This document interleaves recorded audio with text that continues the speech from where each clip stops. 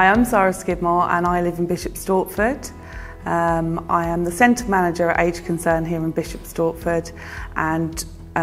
over the pandemic I was working with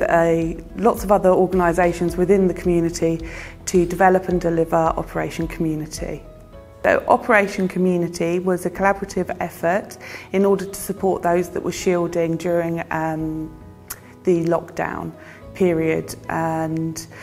we worked with various different organisations within our local community in order to deliver a unified response to the pandemic.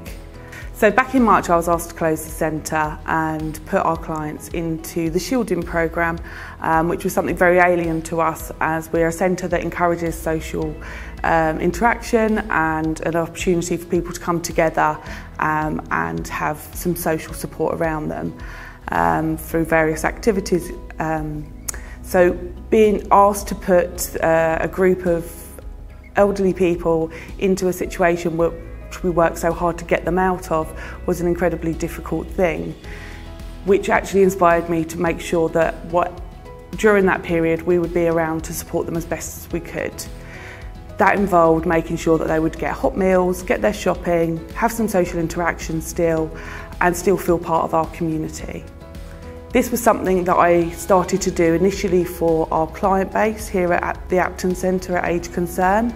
And then after talking to various different groups, I was asked to extend this service across the community, which is something that I did working with the NHS and various different partners such as the Salvation Army, the Food Bank, Grove Cottage,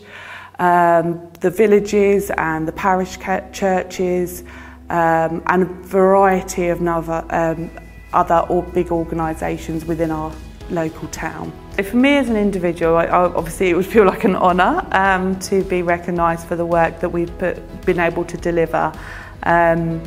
it would be an honour to accept that for all the great people that I was able to work with during this time.